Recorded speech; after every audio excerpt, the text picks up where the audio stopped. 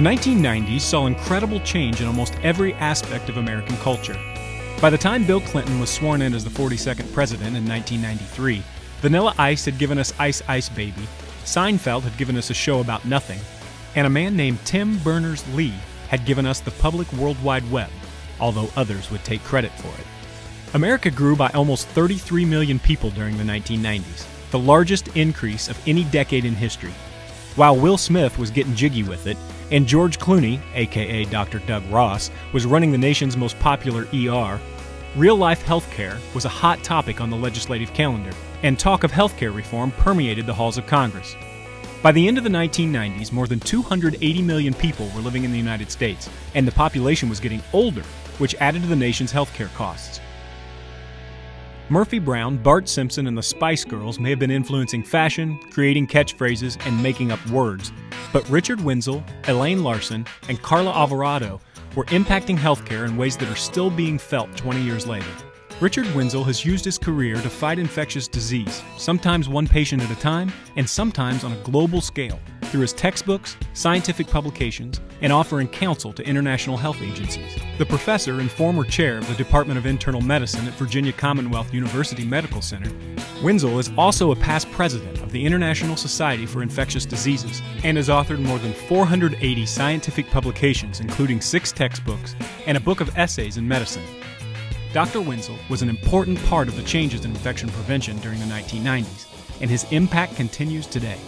Elaine Larson, recently quoted in the New York Times as the hand-washing expert, has been a loyal APIC member since the 1980s and is committed to the merging of science and the clinical practice of infection prevention and control. She is currently the Associate Dean for Research and Anna C. Maxwell Professor of Nursing Research at Columbia University School of Nursing. She has authored more than 250 journal articles, 4 books, and a number of book chapters in the areas of infection prevention, epidemiology, and clinical research. Dr. Larson's research in hand hygiene and compliance have put her at the forefront of the implementation science movement to promote better health and healthcare. In the 1990s, she served in multiple APIC leadership roles, including being appointed editor of the American Journal of Infection Control, where she continues to lead the charge in dissemination and implementation science for infection prevention and control. Carla Alvarado has served as an infection control professional for 19 years at the University of Wisconsin Hospitals and Clinics, after receiving her MS in Preventative Medicine Epidemiology and her PhD from the university. Dr. Alvarado is well known for her publications and research in nosocomial infections associated with medical devices, safety culture, safety climate, intensive care, and healthcare-acquired infections, as well as hand hygiene. She has served on the APIC Board of Directors, been a member of the American Hospital Association Technical Advisory Panel on Infections in Hospitals, and a member of the Board of Trustees for the Research Foundation for Complications Associated with Healthcare. Dr. Alvarado continues her impact on healthcare as a research scientist emerita at University of Wisconsin Center for Quality and Productivity Improvement and UW School of Medicine and Public Health. The 1990s were a time for growth. America experienced more changes than Ross and Rachel's relationship, and healthcare changed with it. The television public was obsessed with being a millionaire, and Carla Alvarado, Elaine Larson, and Richard Wenzel were making sure that the current battle for patient safety was not healthcare's final answer.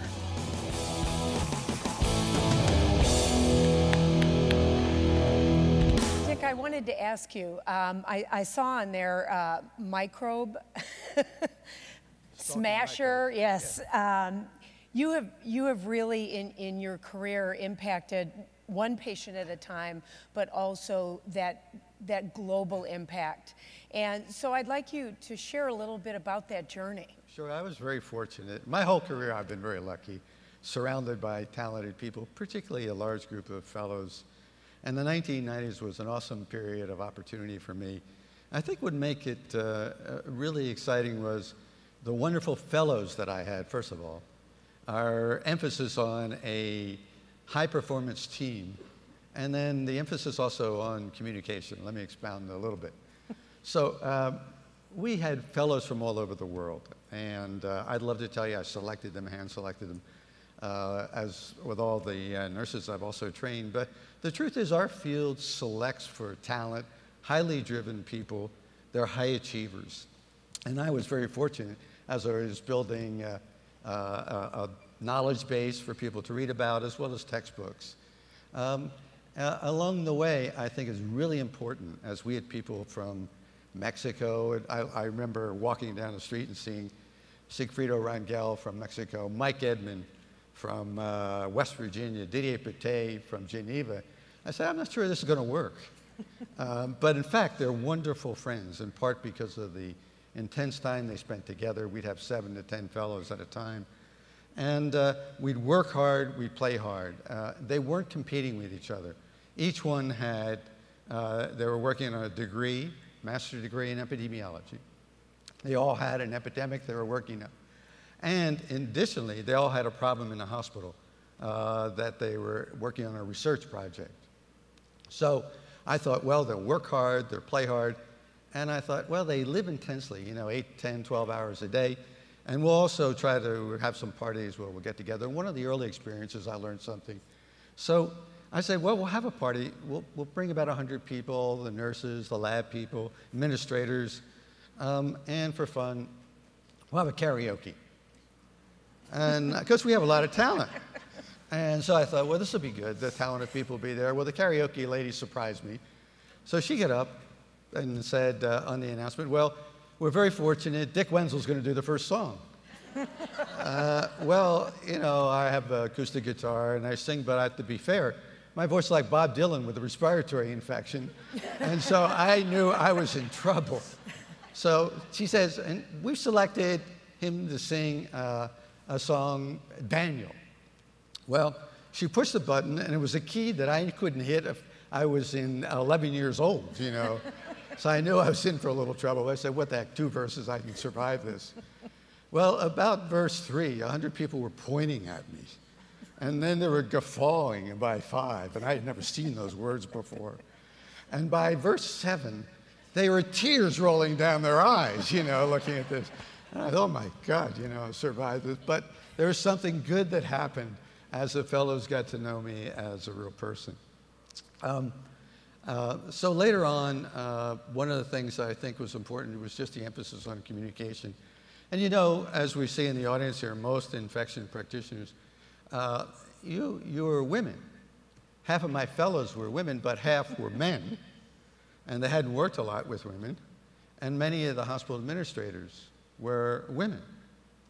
So one well-meaning fellow came up to me and he said, I just spent 45 minutes talking to an administrator, and I don't think she understood anything. I used all the logic, hard arguments, but I got a kind of a cool reception. I said, well, let me put it this way, there are a lot of paradoxes in life. Remember the first philosophy course you taught? You went to? There was this old conundrum. If a tree falls in the forest and there's no one around to hear it, does it make a sound? Well, the new version is, if a man walks in a forest by himself and expresses his opinion, and there's no woman around to hear it, is he still wrong? So, so it turns out there were some flaws in his presentation anyway, but the point was, to listen more and do more. So if I were to summarize, I'd say we're very fortunate. The field selects for talent. And I had 50 fellows. We've trained, thousands of nurses. And I think I was the lucky one. In terms of playing hard and working hard, I really believe in high-performance teams where you live together intensely. And if you want to reference Katzenbach and Smith, The Wisdom of Teams, where I learned a lot about how important time together is. Now, it helps to get a singing lesson here and there. Yeah. That'll go without saying. And then a lot of emphasis on communication. Well, and I think Elaine is one of those women.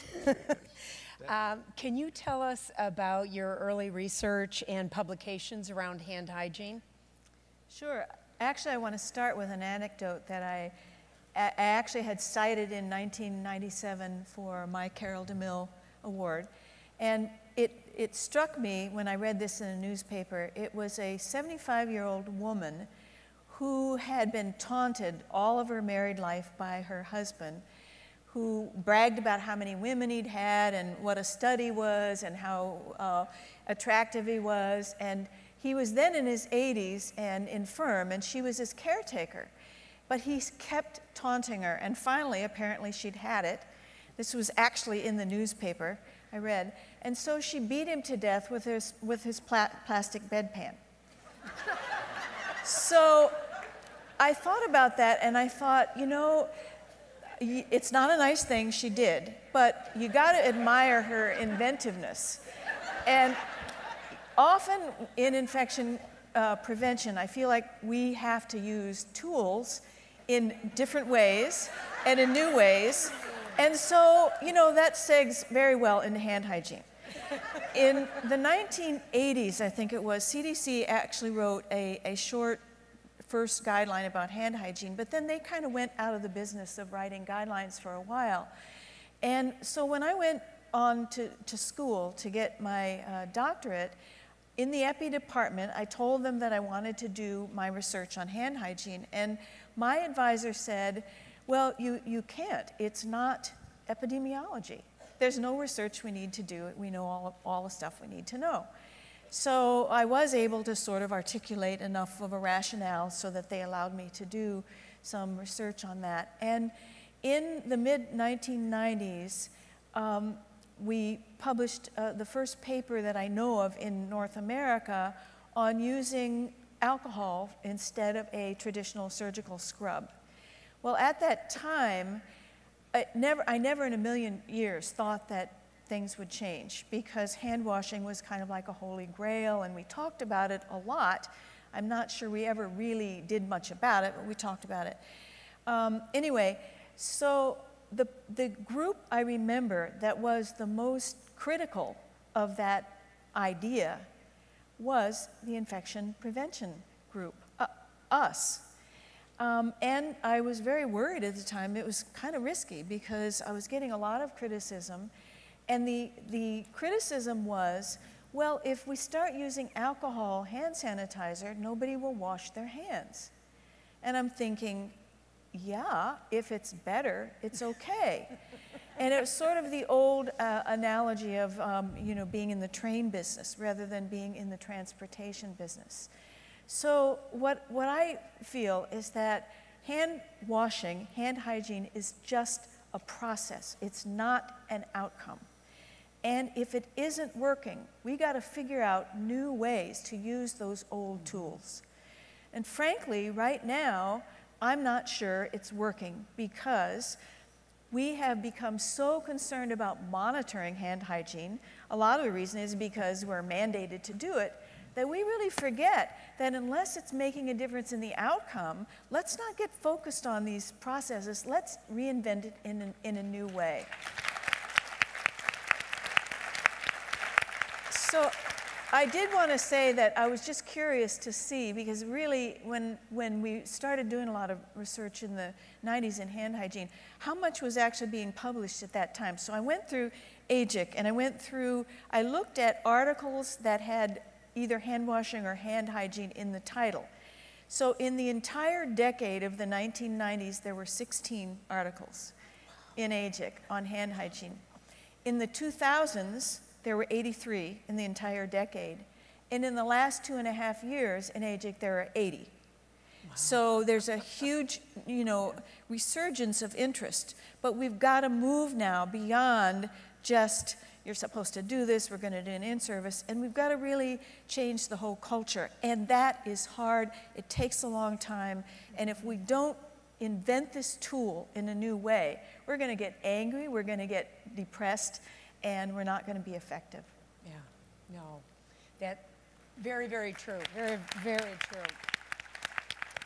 And I know some of your buds here are partners in crime in, in this process. Carla has contributed a lot in the beginning of your work, really sparked by identifying device-related infections. And I'm wondering if you can share a little insight into that process and how your story got started.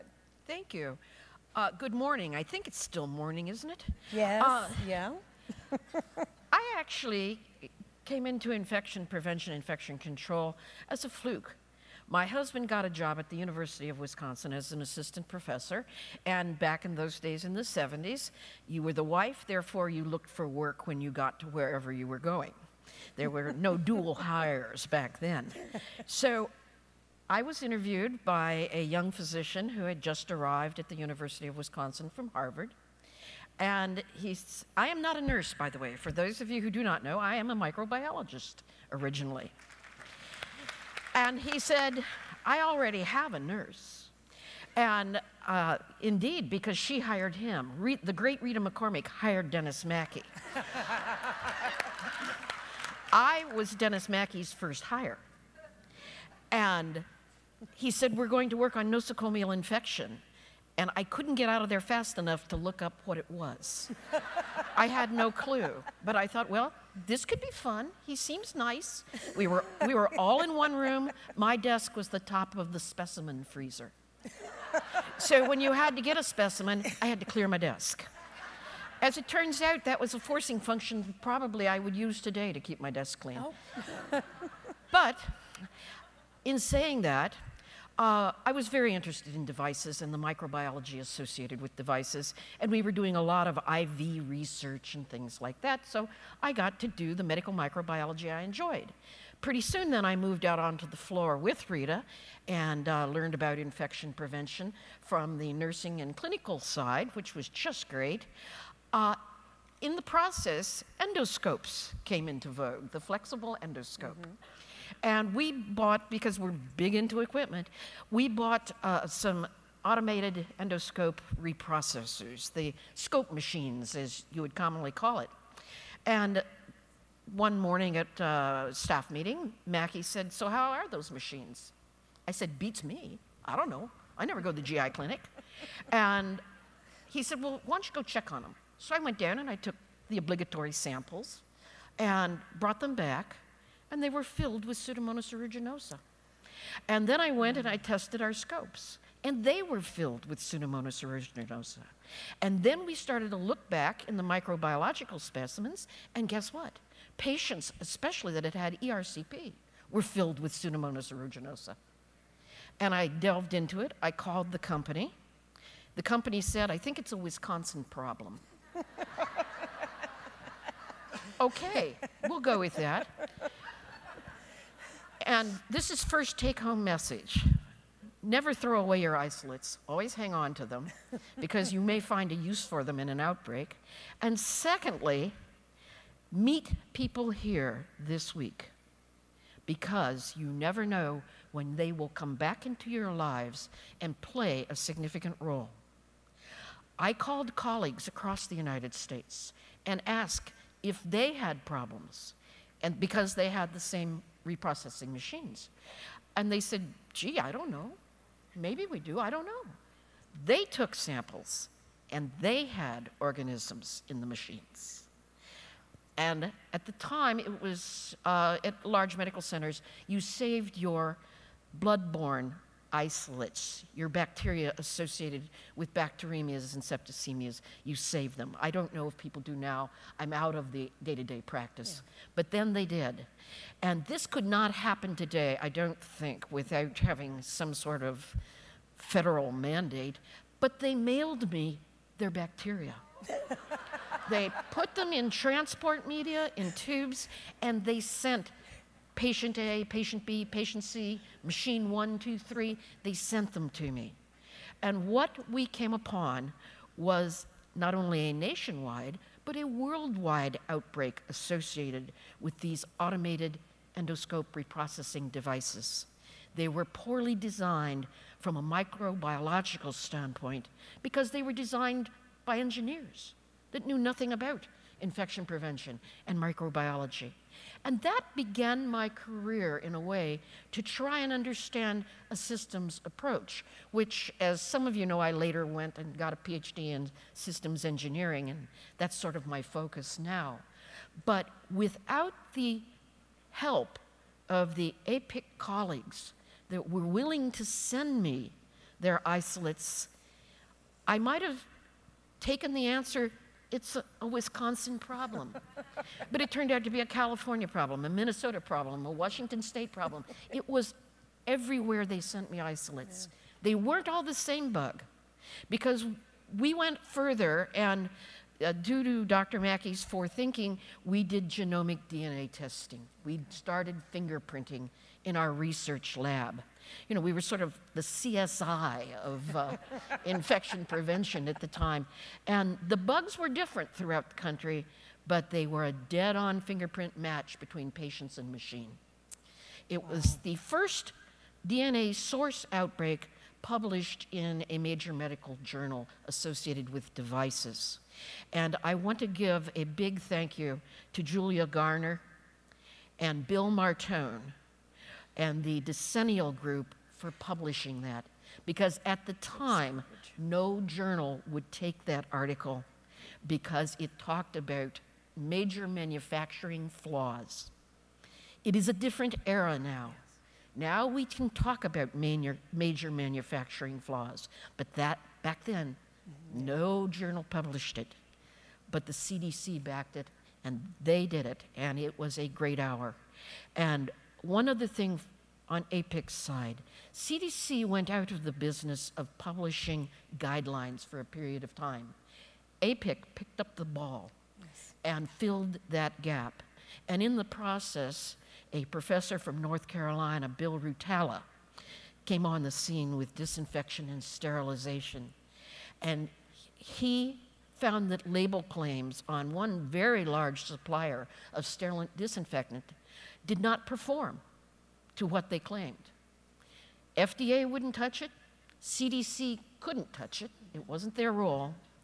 But Rutala stood by the science, and APIC backed him and said, we go down if you go down, and we sail if you sail. And that, I think, was one of APIC's proudest hours, that they stood up, the product didn't work, and they backed Dr. Rutala, and we were an advocate for good science and good practice. And you have a favorite rule, don't you? Yes, I do have a favorite rule. And today, I think most of the associated device-related problems follow what I call the Jerry Maguire rule. Engineering design is quite good today. Testing is quite good today. We don't get a lot of manufacturing flaws today. But what we do get are two things. One, biofilm. We have a better understanding of biofilm associated with devices. And two, it's the Jerry Maguire rule. Show me the money. And when you see these outbreaks associated with devices, step back, take a systems look. Where are people cutting corners? Where are, as our movie this morning showed us, where are they reusing devices that shouldn't be reused? Where are, in the manufacturing process, people cutting corners or changing product manufacturing, changing good manufacturing practices to save money? Everyone is under time crunch and money crunch. Yeah. And where are the corners cut? Where are the mistakes, the latent errors in the system popping out? It's my Jerry Maguire rule. Show me the money. Yeah. And once you see the money, then you go where it may be part of the root cause. And a last message. When I presented the outbreak of endoscopes, the first place I was asked to present was to the FDA in Rockville, Maryland. And I was scared to death, because I had worked with Dennis Mackey when he had to go to trial based on that Abbott outbreak that he and the Boys of Summer, as I call them, that CDC group of Raymond, Goldman, and Mackey, and the late Don Mackle, and that whole group, they had to go to trial concerning this. And to say they were harassed would be an understatement. It was not a bright scene to be an EIS officer testifying in that trial. It was very difficult, and I didn't want this. I said, oh no, I'm frightened by this. And Mackey said, first of all, it's a different time, but just tell me this. Are you telling the truth? Is your science good? What are you afraid of? I leave this message for you. You're gonna have challenges out there, especially you first-timers, you newbies in the field. There will be challenges. always remember, are you telling the truth? Is your science good? Then what are you afraid of? Thank you. Oh, awesome. And I'd like an opportunity to thank our 90s difference makers, because clearly you can see how they have made a difference. Thank you so much. And we're going to